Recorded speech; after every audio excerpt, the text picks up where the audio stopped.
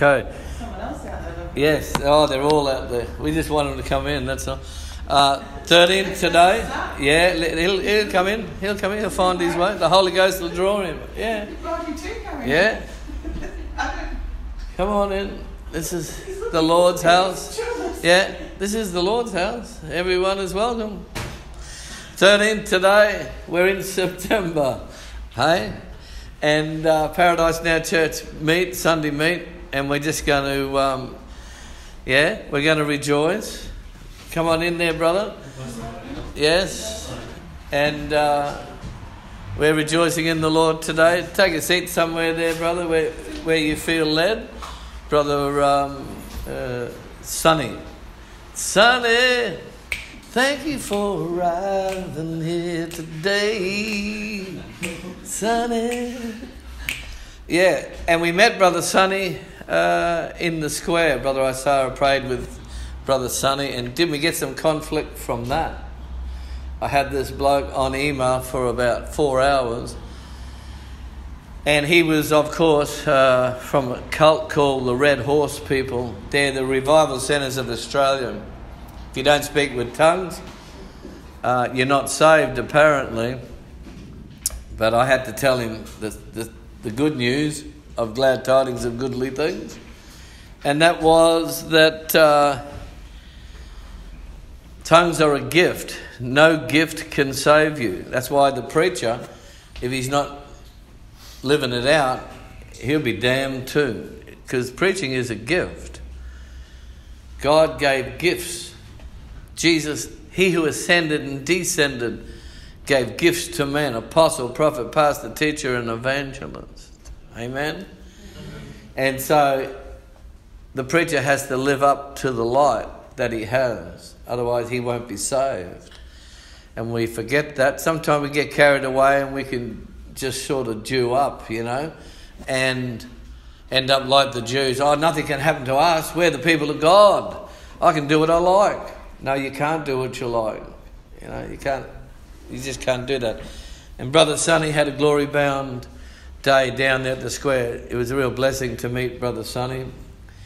And he's of Hawaiian. His dad is Hawaiian and his mum's Danish. That's a nice mix, isn't it? And but now he's a saint. That's wonderful.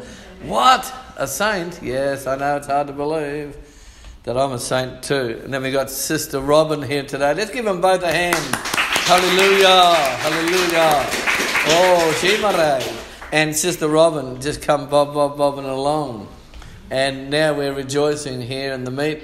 What's going on around us today? We see everything crumbling. I mean, this is a huge shipping company called Maersk, Maersh, and they're sacking a third. I mean, there's billions of dollars in shipping, and they're sacking a third of their staff. I mean, we're coming towards the Great Tribulation. We're coming towards Jacob's sorrows. We're entering in to the last day fallout, and the churches are feeling it too. Many are failing to assemble together, in these last days. So we got to be in the Word. We got to be switched on, and not just in the Word, but walking in the Word. And everyone said amen. A relative of Osama bin Laden endorsed Trump's re-election, and this woman said if Donald Trump doesn't get elected again, there's going to be what would they call it, a 9/11 second dousing. There's going to be another 9/11 if Donald Trump doesn't get back in. I mean, now that I reckon that's fake news myself. But Donald Trump would do anything to get back in. And he would pay anyone any amount of money to say anything to get him back in. My view is America, like all nations, are heading to the junk yard as of this very day. We can just turn over to Psalm 2 for a minute in our Bible. If you don't have a Bible, Brother Shadrach, you might be able to sort that for... Yeah, Sonny's organised there. Yeah, the guy that was emailing me, oh, is he born again, you know? Did he repent, you know? Did he get water baptised? And did this happen? I mean, come on, really? He done what I done 33 years ago. He asked Jesus to forgive him of his sins and cleanse him. That's what the Bible says. You confess Christ. You confess Christ is right and you're wrong. You confess you were a sinner and ask Jesus to forgive you. Like the man on the cross confessed he was a sinner. He said, we deserve this. This is our lot. But not you, Jesus. He said, you're going to be with me today in Paradise Now Church. And everyone said amen. And here he is, Brother Sonny. He's following up. He's got a word of honour. That's something he's got. It's hard to find people today with a word of honour. Oh yeah, I'll see you there. Oh yeah, blah, blah, blah. No word of honour. I don't trust people with no word of honour. If you say to me, I mean, you don't have to do what I say, but if you say to me you're going to do something, you don't do it, I don't bother. I just look straight away and I say, look, that person's got no word of honour. And then if you don't do it, and you've got to get in touch with that person and say, look, I can't do this. I said I was going to do this, but I can't because of this, that and the other. And make sure you're not lying. Because you're only doing it to yourself. You're only knocking yourself down. You're only blackening yourself.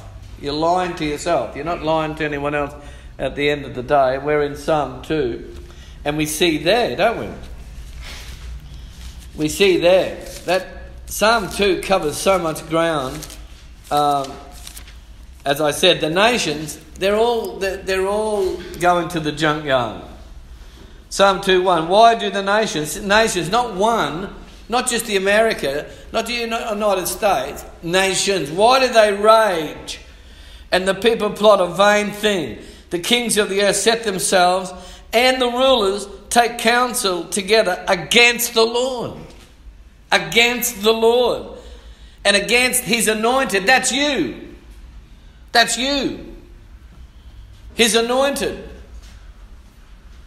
The people of God, the born again, blood washed, spirit filled, spirit led, Jesus loving people. I don't care if you're black, white, tall, fat, skinny, unemployed, or you're filthy rich or whatever. You're of the anointed and his anointed. That's who the nations rage against. Verse 3, Psalm 2. Let us break their bonds in pieces and cast away their cords from us. That have nothing to do with you. He who sits in the heavens shall laugh. The Lord shall hold them in derision. Hold them. Hold them down. That's sort of like, I can't breathe. That's holding in derision with Jesus' knee on your head. Someone say amen. You don't have to. You can say oh my or why. You might say I can't breathe. I'll say I can because I've got the breath of life in me, Christ. Amen. He breathed into my lungs ghost power. Hey? Paraclete power. Jesus. Woo! Verse 4, he who sits in the heavens shall laugh, the Lord shall hold them in derision. Then he shall speak to them in his anger, as he's got his knee on your head. If you're one of them, he'll speak to you very angrily. And distress them in his deep displeasure. And you'll be stressed out. Can someone say amen? Because you've ignored him. And you go against him. And go against his way. Verse 6, yet I have set my king on my holy hill of Zion. See, this is Father and Jesus happening here. This is Father and Jesus. I have set my king. We're doing Father and Messiah in this one verse. Verse 7, I will declare the decree the Lord has sent to me. Said to me, you are my son, today I've begotten you. See, we got Messiah, Father happening. Today I have begotten you. Ask of me and I will give you the nations for your inheritance and the ends of the earth for your possession. You see that? We see Father giving Jesus the nations for his inheritance when we go down the back of the book to Revelation. And he says that he will take them out of every nation, tribe, tongue. Some will be Hawaiian, some will be Samoan, some will be Mexican, some will be Filipino, some will be Irish, they will, and some will be Pommy, even though they are whingers. and some will be Deutsch, some will be Danish. I'll take him out of every nation and bring him to himself. Hallelujah. Ask of me and I'll give you the nations for your inheritance and the ends of the earth for your possession. You shall break them with a rod of iron. You shall dash them in pieces like a potter's vessel. Now therefore be wise, O kings. Talking to the upper class now. Be instructed, you judges of the earth. Serve the Lord with fear and rejoice with trembling. Kiss the Son. Embrace Christ. Obey Christ. Love Christ. Kiss the Son. Lest he be angry and you perish in the way, when his wrath is kindled but a little. Blessed are those who put their trust in him. And we're blessed here today. We're a blessed people here today. Blessed means heavenly happy, not happy. The world can do happy, but we do heavenly happy. Amen? We do heavenly happy. We've always got the upper hand, even when it comes to enemies. That's why Jesus said, turn the other cheek. Because he's going to deal with... I'd rather the Lord deal with my enemies than me, because I would only do something physical that would only last probably for a few minutes, but the Lord knows how to deal with humanity. Just have a look at coronavirus. You telling me the Lord can't stop that? He's allowing it to deal with humanity, to isolate them and say, can you hear me? Oh, down there. I want to talk to you in the quiet. But they're not. They're still trying to do their own thing, even though they're isolated. They're making funny things on video. And it's still to no avail. The year's nearly done and no one's saved. Come on. But we have the Lord. He knows how to get you aside. He knows how to move you further and further towards that narrow gate. He says, no, this way. Like sort of a stubborn mule, Then he gets you in that narrow gate and that narrow road so he can bless you with the greatest blessing of all. Not salvation, Him. He's your greatest blessing. You'll never have a friend like Jesus. I never had a friend like Jesus. No, I never had a friend like him. He's faithful and he's true and he's always there. I've never had a friend like him. You never have a friend like Jesus. Not even your wife. Your wife can't be with you 25/8. But Jesus can. Hey? Your husband can't be with you 25/8. But Jesus can. Hey? He said, lo, I am with thee always. So we don't have to fear. We don't have to be dismayed. We can rejoice in the Lord always. Don't rejoice in something that can be taken away from you. That would be foolish. That would not be wise. We need to rejoice in that which cannot be taken away. Put him as priority and preeminent number one. Jesus, you can have the other. You can have a wife or a husband, or you can have a nice car or a nice house or whatever, as long as you don't thieve and cheat and rob and steal bricks to build a house. There's plenty of houses around with stolen bricks. They might only have 50, 100, but they stole them. I'd have to demolish the place. I'd have to find some way to take that wall down, you know. The bricks are stolen. Oh, no. That would just put just a bad vibe on the whole thing, wouldn't it? Because we're not of that. We've got to do things decently and orderly.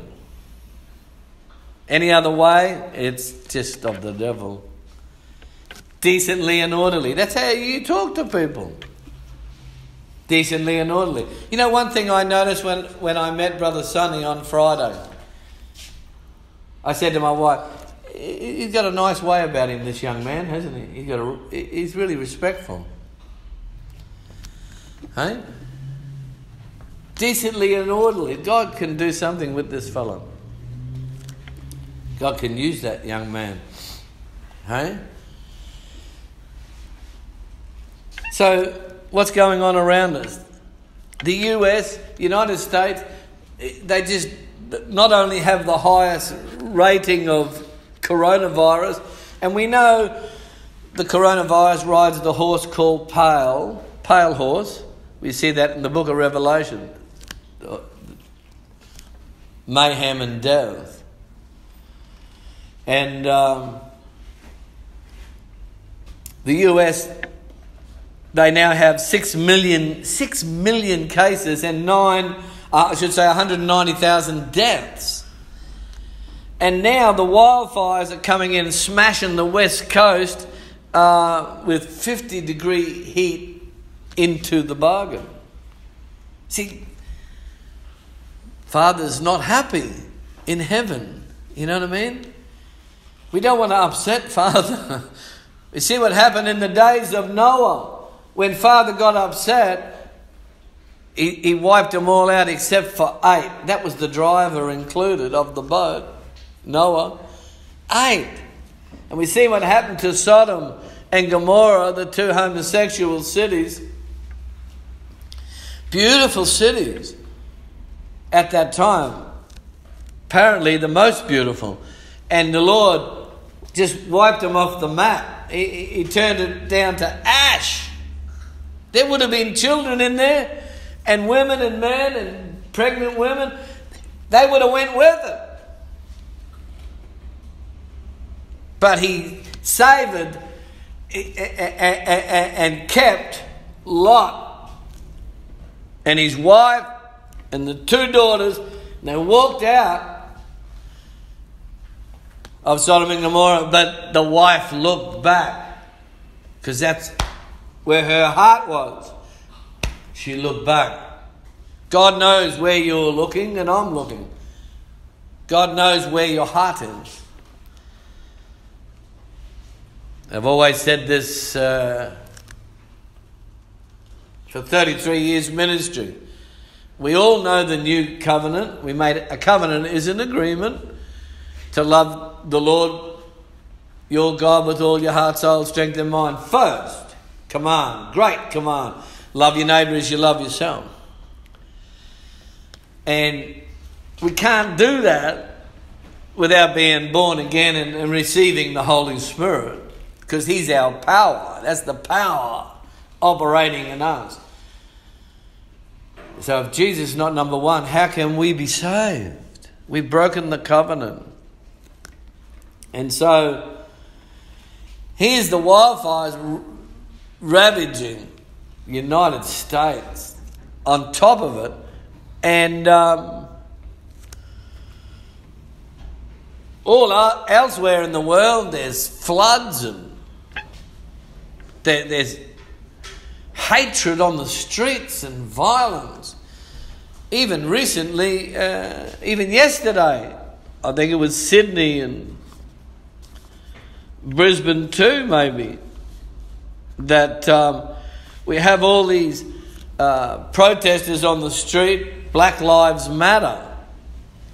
No more than white lives. No more than yellow lives. But Jesus matters most, and everyone said. If you're not, if you're a racist, you're going to see colour.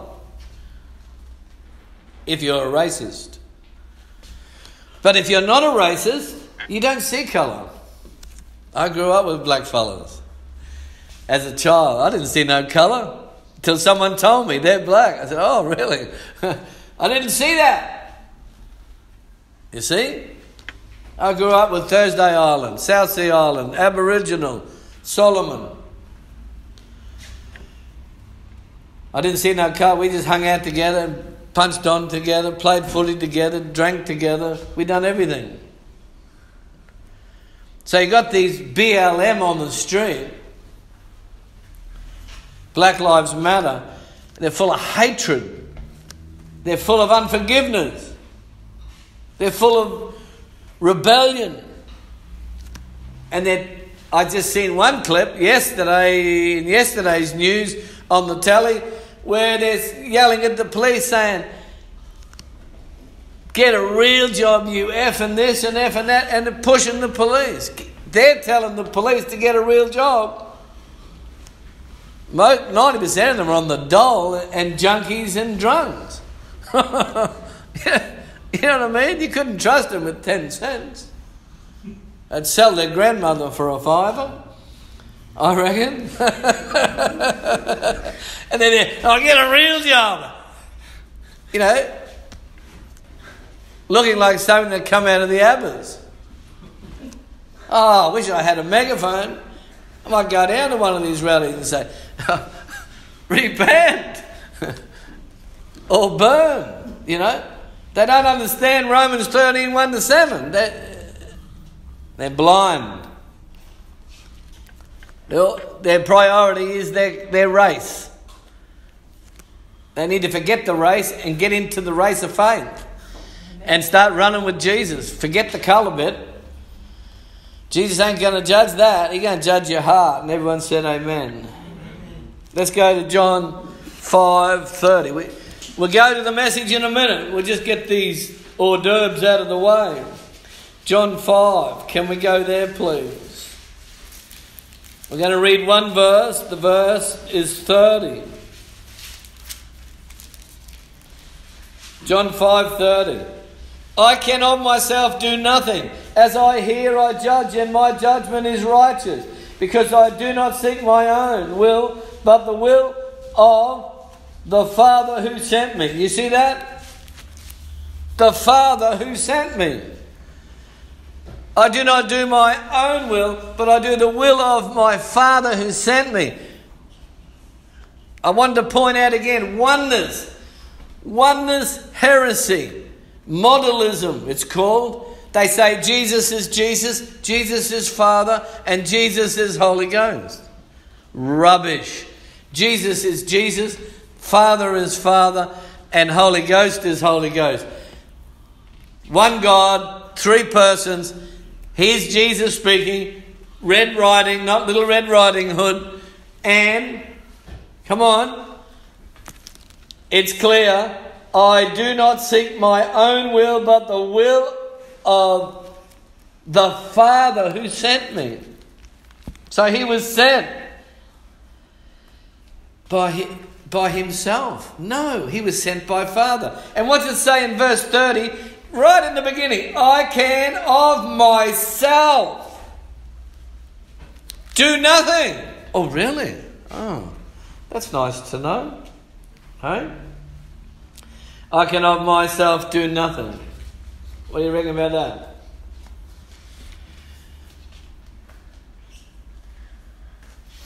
I thought that Jesus could do all things. He needs Father. Can you say amen? Amen. To direct him here. What's it say then? As I hear, I judge. And my judgment is righteous, because I do not seek my own will, but the will of the Father. And everyone said amen. Amen. Hey? So here we are. Wildfires. I just thought I'd throw that in. Wildfires, floods, hatred, violence. Last days. These are last days. This is not the beginning of the church. This is the days of the falling away, where there'll be a remnant. There'll be a scrapping of people that go on with the Lord fully and go with the Lord. Amen? So people are going to have to be dreaming of a COVID Christmas. I'm dreaming of a COVID Christmas, just like the one we had in jail, with people whinging and protests peaking and law enforcement trodden down. So there's your Christmas. We don't preach Christmas here. It's garbage. It's not in the Bible. If you can, I'll go back out this Christmas on the street and I'll have me $2.50s or $100 bill and I'll wave it round and say, can anyone show me Christmas in the Bible? You can have the paper.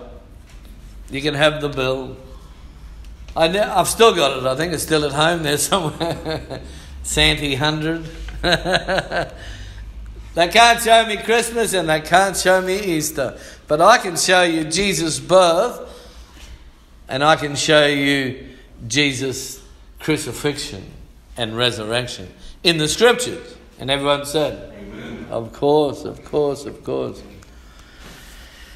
then, of course, you got the people that say, oh, you know, it's not us and them. It's not us and them, you know. Let's go to Luke 9. Let's see if it's us and them. Or they're just religious hypocrites. Luke chapter 9. Can we go there, please? I'm dreaming of a COVID Christmas, just like the one we had in jail. And people whinging. Yes. And protests peaking. We're going to Luke 9. I'm going to read 2 verses. 49. Luke 9:49. Then John answered and said, Master, we saw someone casting out demons in your name, and we forbade him because he does not follow us. Verse 50 is the kicker.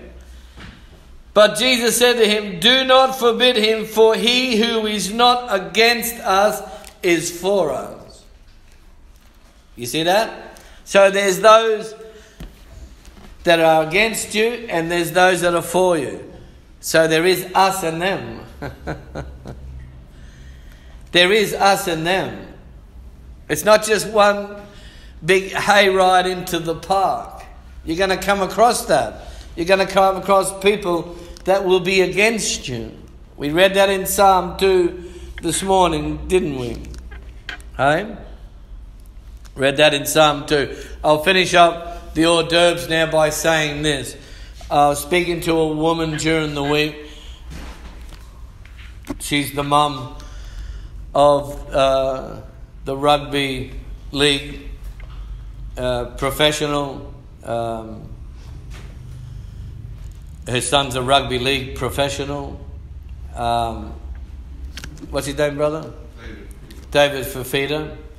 I was talking to his mum, and Brother Isara was sitting nearby, and I felt so sad for his mum that she said she goes to Shiloh Church, Assembly of God Church, down in Goodna there, and what she's been doing because of COVID, she goes down to the church and gets the emblems, and they've blessed the emblems, and then she takes them home and has them with her mother. I said, that's basically Roman Catholic, dear. I said, that's got nothing to do with the Bible. Because I said, you and your mother are born again, water baptized. I said, you can get a bit of cordial out of the cupboard a Jats cracker or something and break it and partake of the communion, because where two or more are gathered in Jesus' name, He is in the midst. There's no scripture, no such thing as blessing the emblems in a special manner. It's Roman Catholic. It's like they say, a member of the church can't baptise anyone in water. You have to go to the minister. That's hogwash too. You can baptise anyone you want into the death, burial and resurrection of the Christ in Jesus' name, or in the name of the Father, the Son and the Holy Ghost.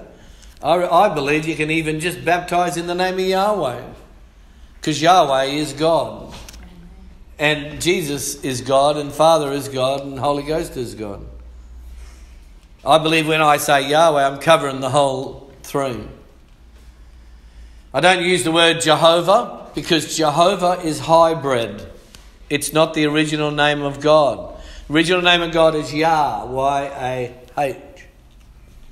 Y-A-H. Remember that. So, just those little things we need to adjust as we go along. So let's go into the message today. We're doing a series where this is our 40th part. 40th part. Started off with one message, then broke into 40 parts so far. We're nearly pushing towards a year on this thing of Sundays. Right? Matthew 28. Everyone knows Matthew 28, the Great Commission. Matthew 28:16. Then the 11 disciples went away into Galilee, to the mountain which Jesus had appointed for them. When they saw Him, they worshipped Him, but some doubted. And Jesus came and spoke to them, saying, all authority has been given to me in heaven and on earth.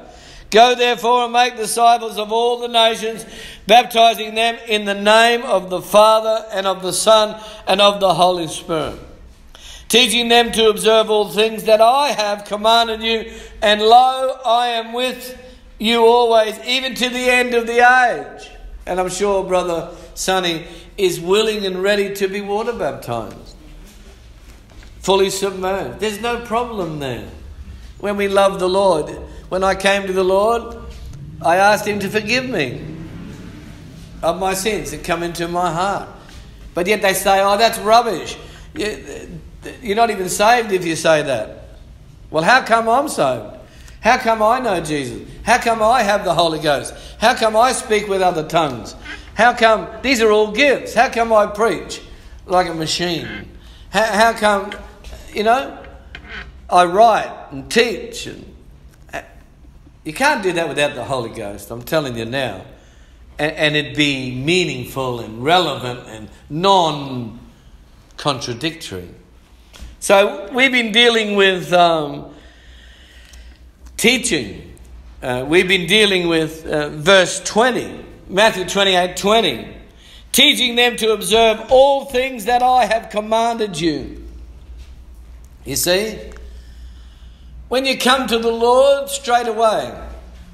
I came to the Lord and I went out and I started teaching people to observe. What? I didn't even know the Bible. Didn't even have the scriptures. No, I went out and as soon as I found someone, I said, oh man, can I tell you what happened to me the other day? 2 days ago, I said this prayer and it was just unbelievable. I asked Jesus to forgive me of my sins and come into my heart. And you know what happened? I had I couldn't hold my tongue. I was speaking in other tongues. And this power was all over me. I was teaching them what He has given to me and taught me. He taught me so far, it's glorious. It's heaven. I'm in heaven. And the only explanation I can find is the word that I am speaking to you today. In heaven. Paradise. Paradise. Paradise. Paradise now. Church. Now. I'm not waiting around for the Sabbath day. Now. 25:8, paradise. As Jesus said to the thief on the cross, because you admit you're a filthy sinner and you're not like me, who is pure and perfect and God manifested in the flesh, you will be with me today in paradise. Right? Paradise. Today I say to you, you will be with me. People say, oh, but paradise, where exactly is it? Oh, come on. If you're with Jesus, it is paradise. Right? If Jesus is with you and you're with Jesus, it doesn't matter. The things of the world become strangely dim in the light, in the doctrine of Christ, and the glory of the Ghost, the glory of the Holy Spirit. The Spirit of the Lord is upon me. Like Brother Blade, the Spirit of the Lord is upon him. Sister Elaine, the Spirit of the Lord was upon her. On Friday, as she was in Ipswich trying to help the lost, and this man, he said, oh, I love the Pope, I love Francis. Francis the talking mule. I like donkeys too, you know. But the thing is, Sister Elaine just kept coming back. Bang, bang, bang, bang. He ended up on the ropes, you know, and then she just finished him off with a Holy Ghost uppercut, and he bolted. He couldn't take any more because everything he said was put to dust. And there's Brother Blade on the other corner. He just proclaiming the letters, you know. He just going forward there, bold as a lion, and the righteous are as bold as lions. Amen? They're not, but bold as lions. Glory to the Lamb. That's the boldness, power of the Holy Ghost. As Paul went bound to Jerusalem, he was glory bound. He said, I go bound to Jerusalem. I know what's waiting for me, chains and tribulation. But he went bound boldly in the Holy Ghost. And that's why the Lord gave us the Holy Ghost, so we can be bold. And we can go forward. Hallelujah. So today's message is teach for, because we're deconstructing the word teach. We've done the T and was go tell it on the mountain. We've got to go tell it on the mountain. The T in teach. Teach. Because we've come down to that in the Fear of the Lord series. We've already deconstructed the fear of the. We're in the. THELORD, the fear of the Lord. We're in the T, and we went forward with the T as teach. In the fear of the Lord. Knowing that faith takes. There's just so much there. So, and then we done the E was encourage. Teach, TEA. When you're teaching someone, you tell them to go. And what you received here, go and share it with someone else and bless them. Then we encourage. When we teach others, we encourage and get beside them and say, hey. And they say, well, I've done this wrong and I've done that wrong. And you say, look, what does the scripture say? You can repent, but don't go back. Truly repent this time and go forward. And don't go back. So we encourage. And then we assure, TEACH, we assure them. We go forward and assure people that there is a judgment day. There is a judge, and the judge ain't gay. The judge is holy and he's righteous. There is a hell. We assure the people every day. I've been assuring people. Most assuredly, I say to you, there's a hell, there's a heaven, there's a judgment day, there's a judge, there's light, there's darkness, there's true, there's false, there's compromise, there's lukewarmness. And none of this will help you if you neglect so great a salvation. Hebrews 2, chapter 2, verse 3. How shall we escape if we neglect the call? Such a great call. Hebrews 2:3. If we neglect, look at it in your Bible. Hebrews 2:3. How shall we escape if we neglect so great a salvation? Walking with the Lord is the ultimate in life and living and priorities. It's the ultimate. It's the ultimate. So many people today have come to take churches as social clubs, handout societies, just passing the day. You know, my girlfriend goes there, so I go there. You know, I just suck it up and put up with it because you know.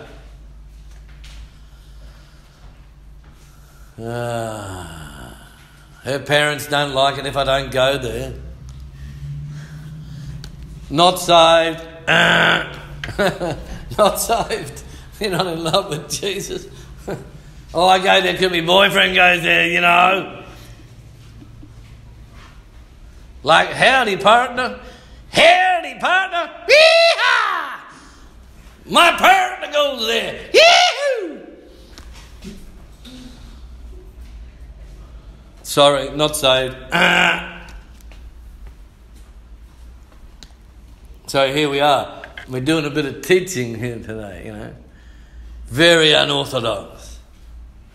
Very non-demonized denominational.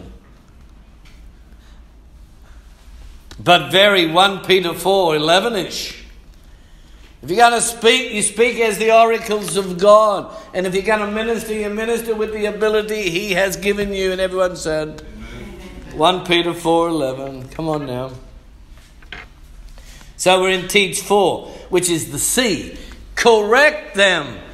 C. T-E-A-C. Teach. Correct. We have to correct. If you love your brother and your sister, correct. Correct. You know, you see young ones learning to drive cars. Young one, oh, young one. They're learning to drive a car. And there's someone on the passenger side with a packet of Valium.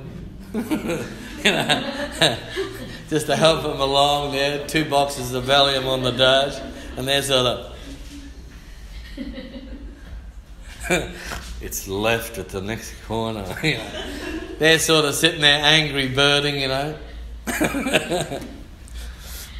And there's a driver, and she's Asian. No. No.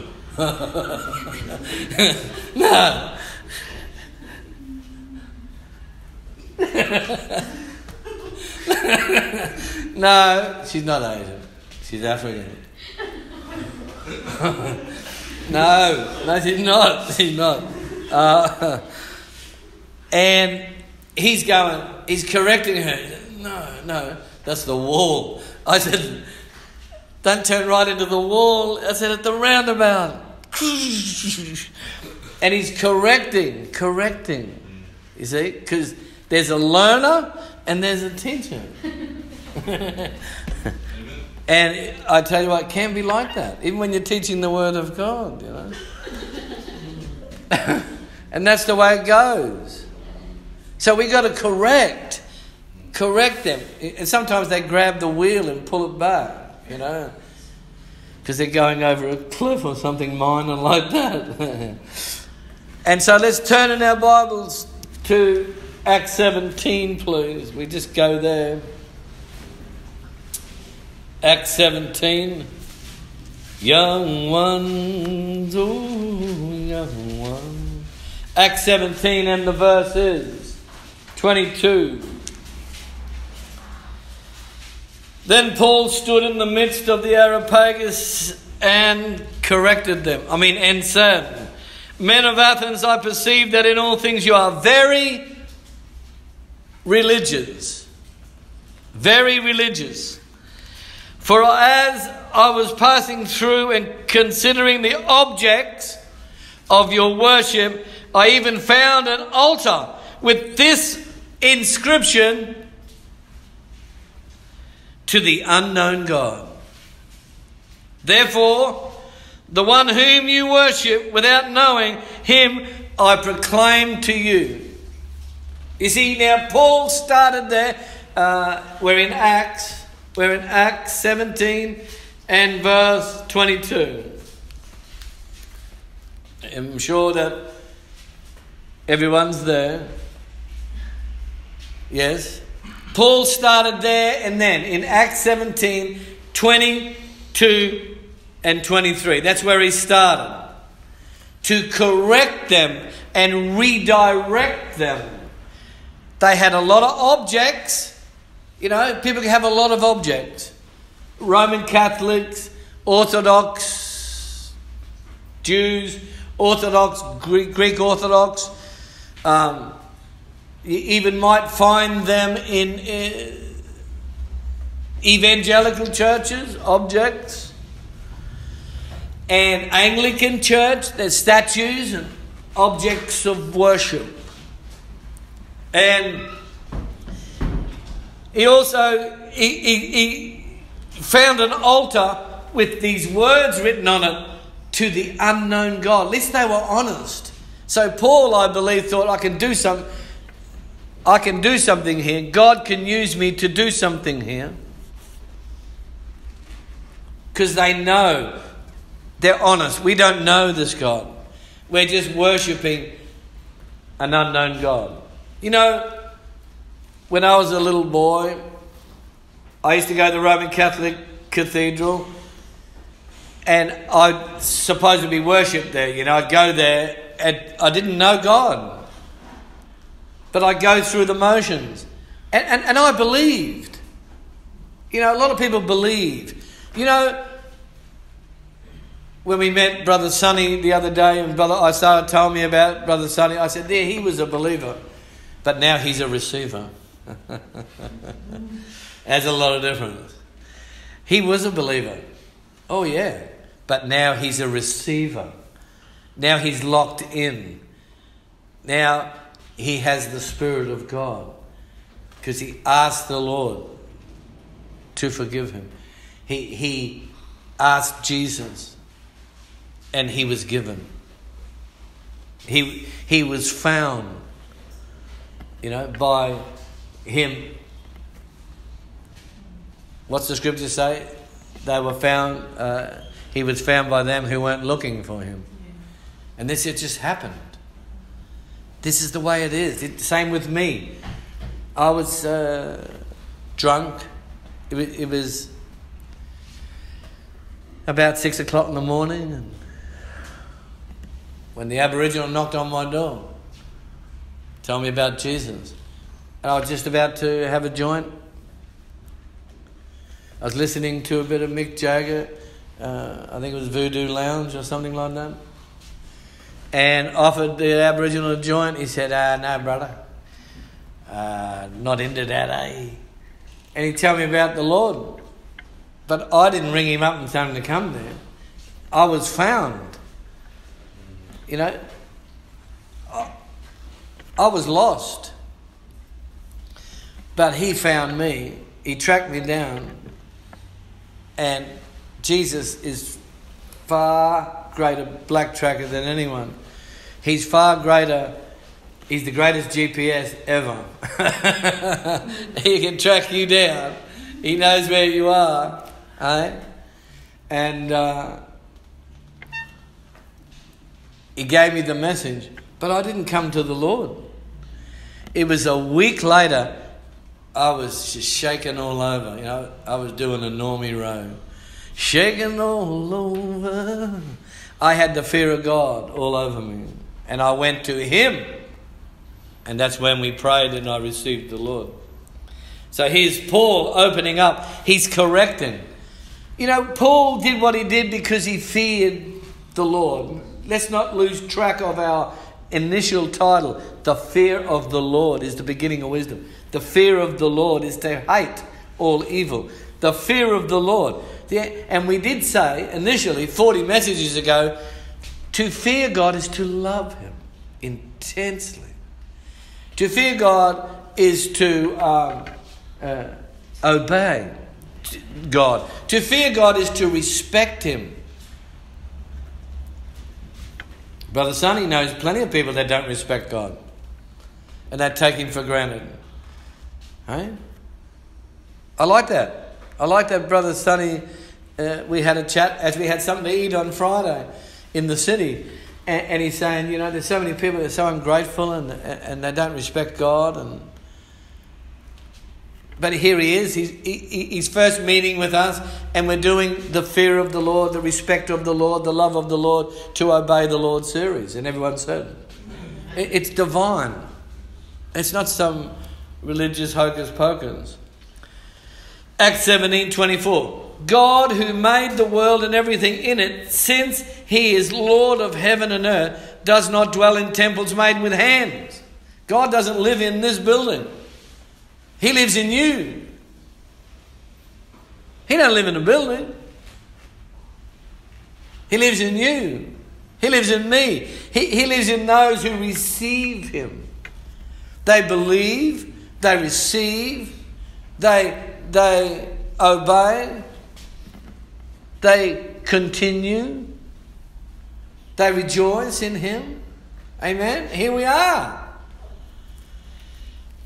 Only a remnant. We are. In a big world where there's millions of religions, millions of gods. Hey? In India, they put red paint on the cow's horns or something and dress it all up. In the islands, whether it's the Polynesian or Hawaii or Philippines, they got their gods there. They got their tikis and all these sorts of things. And then, and they think, because it looks so scary, he's going to protect me. Really? Like, hello? No, scary won't protect you. That's not going to protect you, scary. Acts 17:25 says, nor is he worshipped with men's hands, as though he needed anything, since he gives to all life and breath and all things. See, he's the one. And they're down there saying, to me, for 33 years on the streets of the world, get a real job, mate. I said, listen, fella, you won't be getting out of bed to do anything tomorrow without Jesus. Because he gives you breath. Without breath, you're not going to be the number one NBA player or number one rugby league player. You ain't got no breath. You're not going to be Mr. Charity signing checks. You won't be able to pick the pen up. You'll be dead. And dead men can do nothing. Amen? 26. He's teaching. See, he's correcting. All these verses, one by one, this is what they were doing. And he's correcting each one. Everything. See, this is what the Holy Ghost was giving Paul a word of knowledge here. And he's going, you start at verse 24, and the Holy Ghost is showing Paul, they think God lives in a temple. That's verse 24. Verse 25. They think that God needs them or needs something. That's verse 25. Verse 26. Here they are thinking that in verse 26, and he has made from one blood every nation of men to dwell on the face of the earth, and has determined their pre-appointed times and boundaries of their habitation. Here they are thinking that they're in charge and they're controlling everything. No, he's predetermined your boundaries. You can go thus far and no more. I'm going to be this, I'm going to do that. No. If God wills, you live tomorrow. And He's already predetermined your boundary and even of your habitation, where you live. So He's correcting the mindset of these people. And verse 27, so that they should seek the Lord in hope that they might grope for Him and find Him, though He is not far from it. He's not far. God is omnipresent. Everywhere you go. You see, you can't say, oh, the devil got me. Powers of darkness got me at the wrong time. Where were you, Jesus? He's omnipresent. He was on the job. Jesus!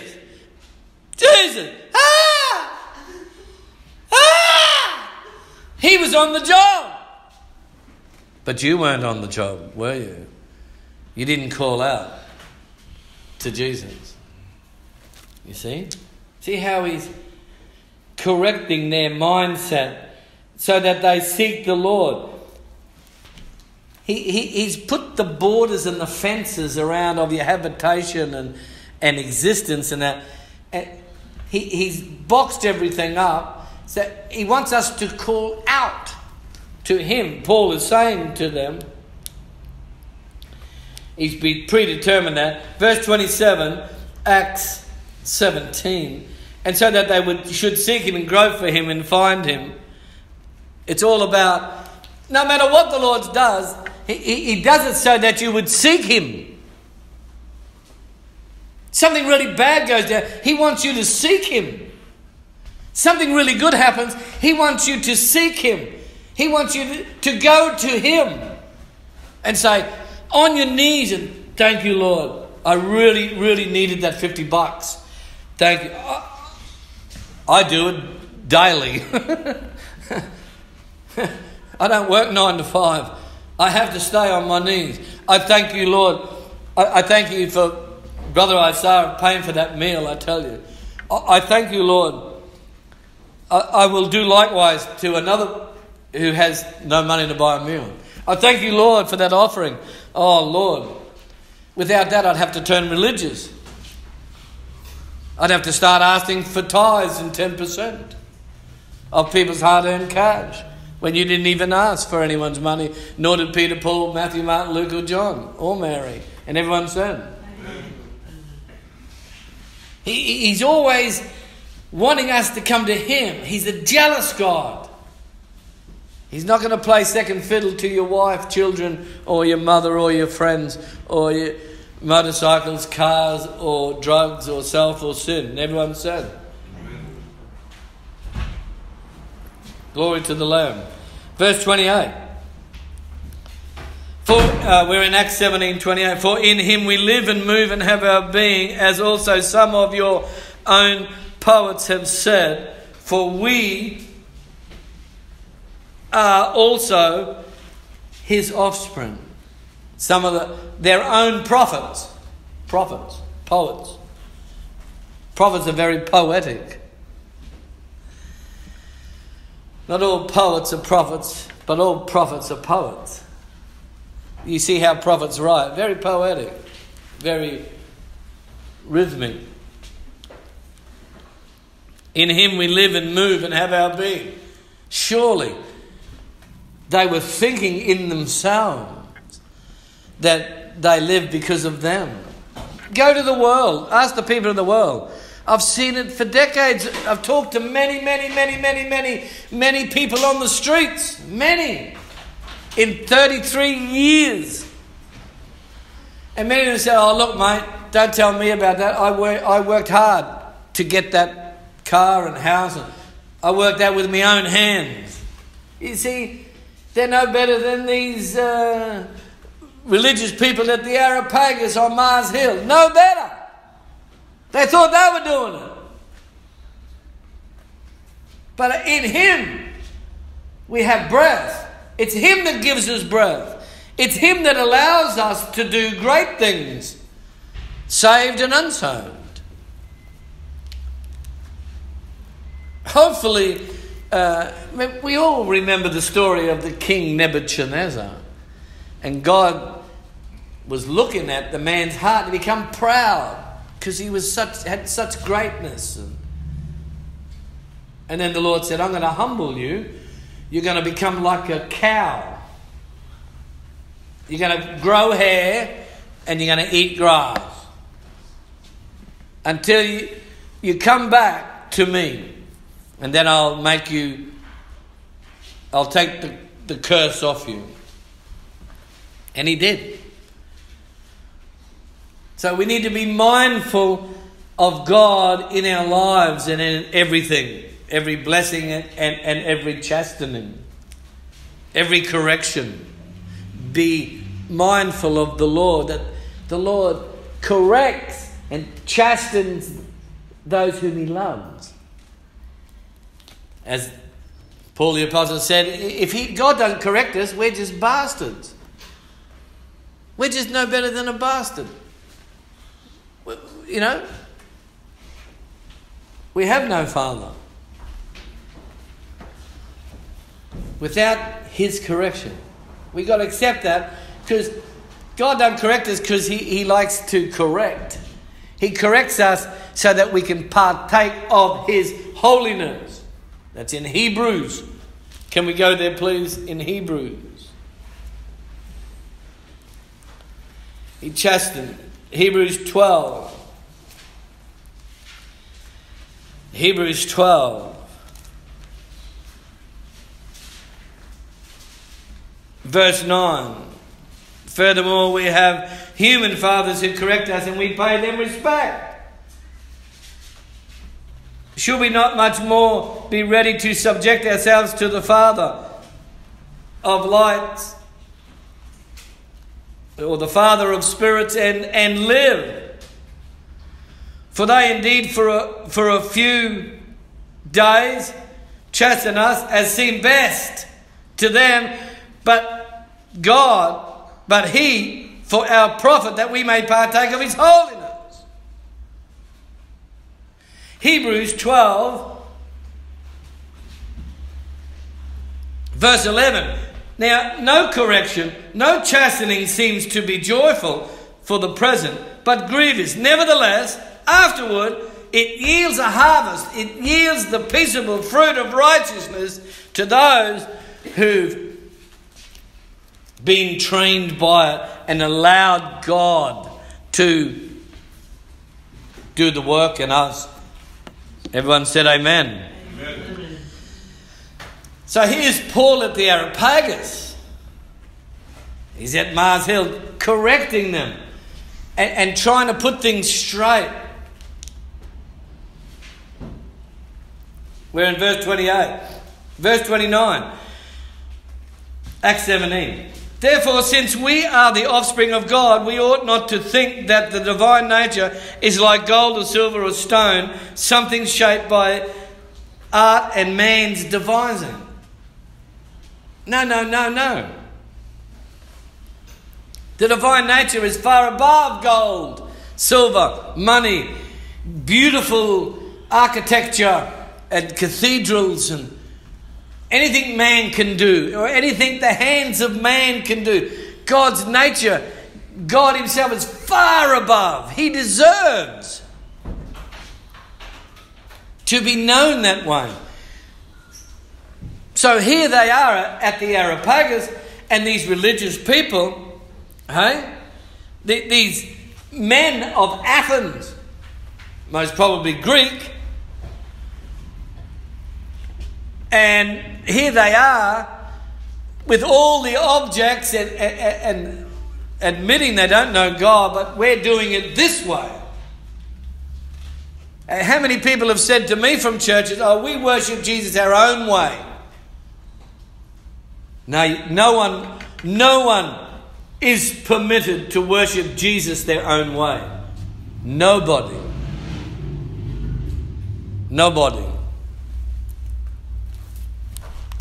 Who said so? Me? No, the Bible. Let's go to the writings of John 4, please. John 4. John 4. And the verse is 23. John 4:23. Oh, we worship Jesus our own way. These are proud and arrogant, unteachable, headstrong. Writings of John. Brother Shane, you can help brother there, if that's okay. John chapter 4, verse 23. But the hour is coming, and now is, when the true worshippers will worship the Father His way, in spirit and truth. For Father is seeking such to worship Him, not with statues, not with objects, not your way or my way, but His way, spirit and truth. So, this way is the truth, the Bible, the truth, and His way is spirit and truth. Spirit, Holy Ghost, leading you. And the Holy Ghost will never lead you, I can tell you now, to Christmas celebrations, to Easter celebrations, to enlarge upon birthdays and days and months, seasons and Sabbath. The Holy Ghost will not lead you that way. The Holy Ghost, God cuts, He culls everything and brings it down to simplicity, that every man and woman on earth can worship Him. His way, spirit and truth. Not, oh, we got a big building, and it's like we got statues in there. We got the best architecture, and we got this, we got that. Jesus was called the carpenter, and He never built one building. Why? Because what it says here.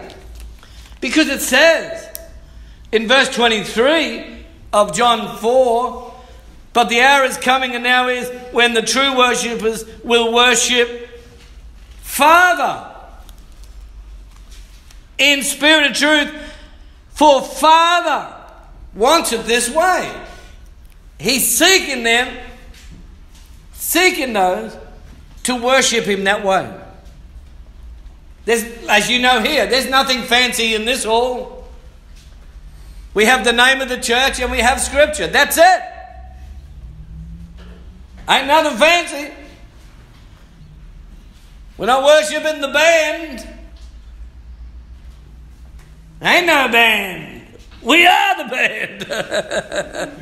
We're a band of men and women following Jesus. Amen. I made a promise to follow Jesus. I made a promise to follow Jesus. No turning back. No turning back. The gates of pearl before me.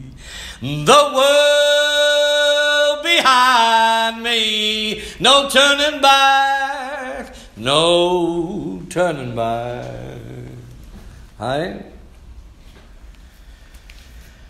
So here he is talking to these Greeks or whatever they are, the Athenians.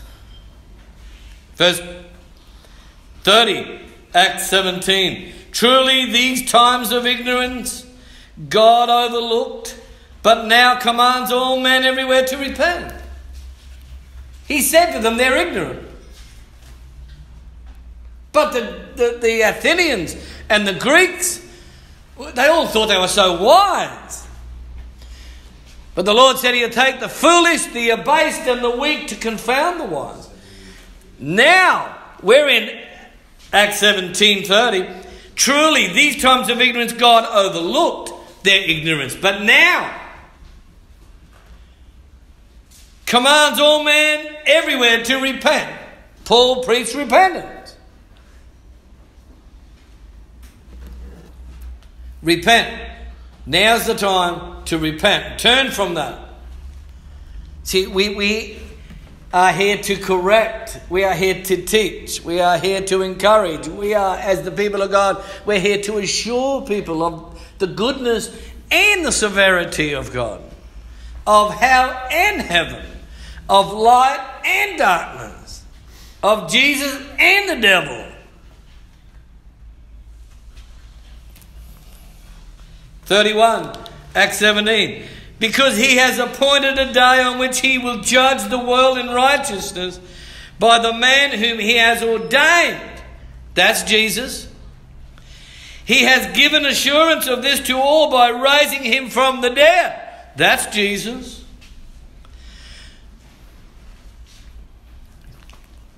He's preaching Jesus. As Paul said, I warn and I teach. We preach Christ. I warn and I teach. Can we go to Colossians, please? Colossians. The writings of Colossians.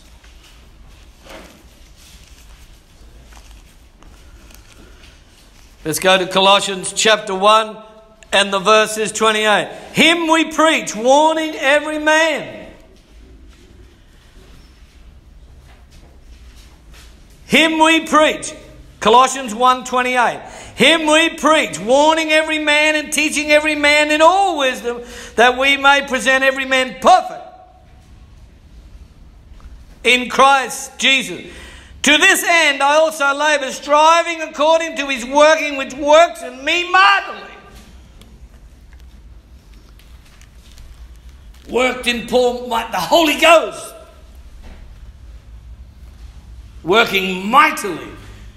Jesus, the Word of God, working mightily.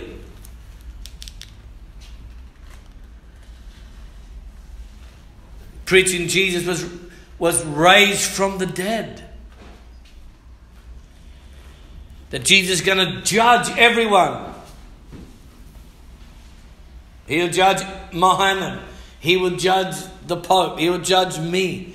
He will judge you. He will judge everyone. For every man and woman stand at the judgment seat of Christ, give account of everything done in the body, whether that be good or whether that be evil.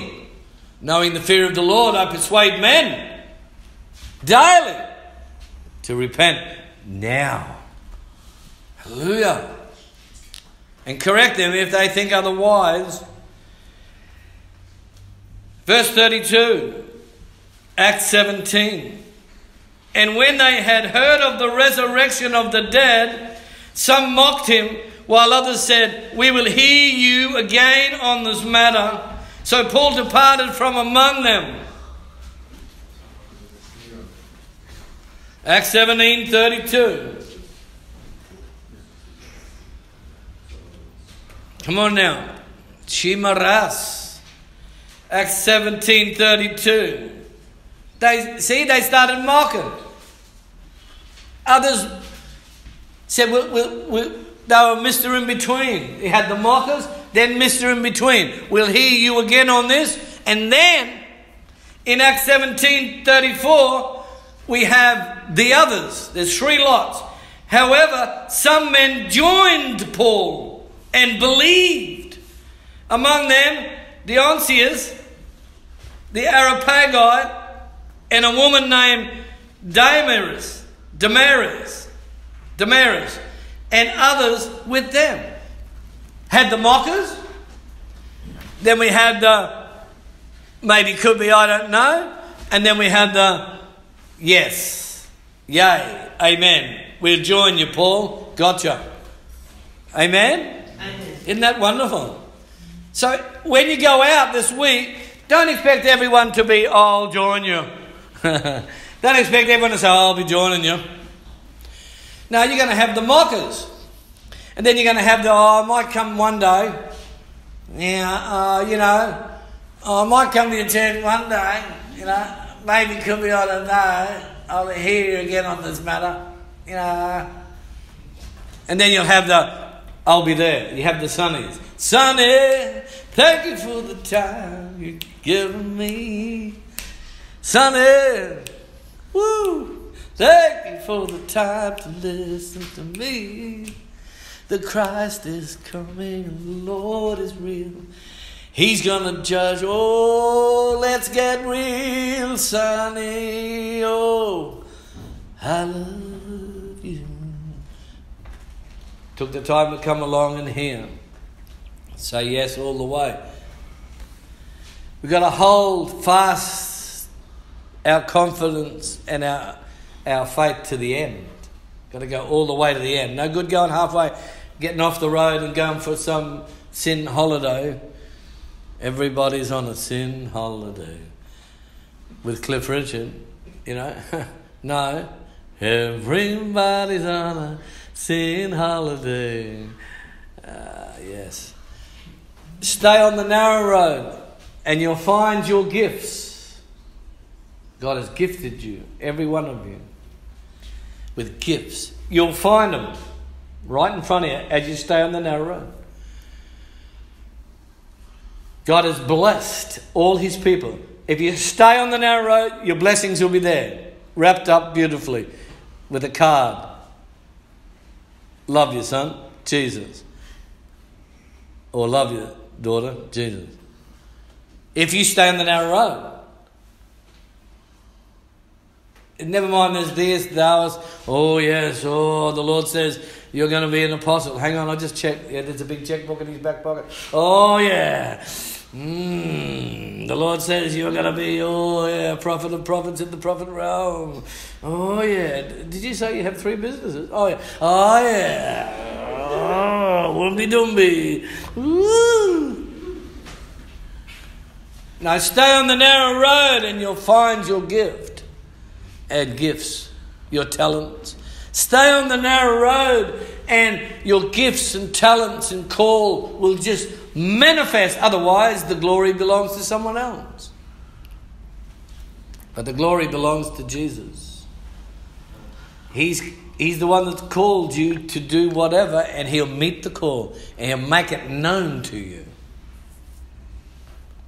You know what? When I came to the Lord, nobody said anything good about me. Nobody. Because I believe they knew I was well doused in the Holy Ghost.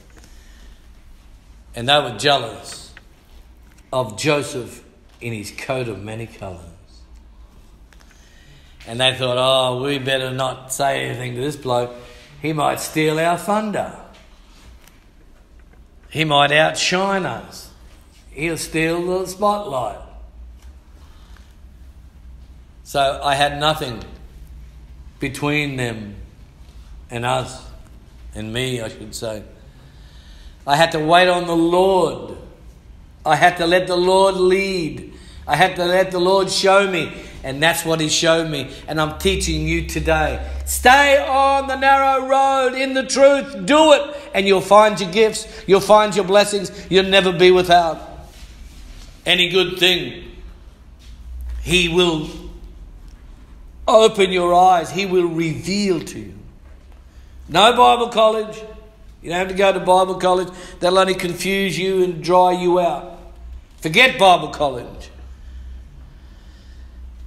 Jesus didn't say in the writings of John 16, I'm going home to Father and I will send a Bible college. He didn't say, I'm going home to Father and I will send a Greek or a Hebrew, a Jew or an Arabic teacher. He said, no, I'm going home to Father, I will send another. He is the Paraclete. He is the Holy Ghost. He will lead you and guide you into all truth. Amen? Amen. He who has an ear, let him hear. You don't need 2, you only need 1. You only need 1 ear. You don't need to be a millionaire. You don't need to be tall. You don't need to be black, white, yellow, green. You don't need to be Superman or Green Lantern. You don't need to be educated. You don't need to be from a great family or a really religious family. No, you just need 1 ear. 1 ear. At the end of the day, to be saved from the fires of hell. He who has an ear, let him hear what the Spirit is saying. And the Spirit of God spoke here today through this clay pot, through this earthen vessel. Listen. Listen. Do you want to know a secret? Do you promise you'll go and tell everyone closer? Listen. He who has an ear. Because these who are led by the Spirit of God are the sons of God. He never said those who were born again. He never said those who were water baptized. He said those who were led by the Spirit of God. Look at it in your Bible, please. Romans 8:14.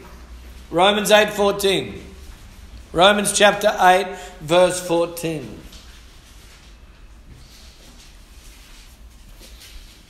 Glory to the Lamb.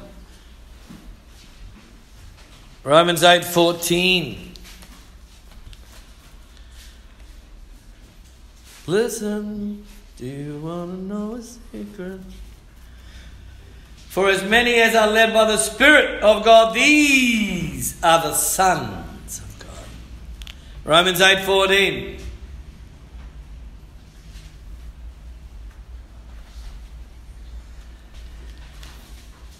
Hallelujah. Romans 8:14.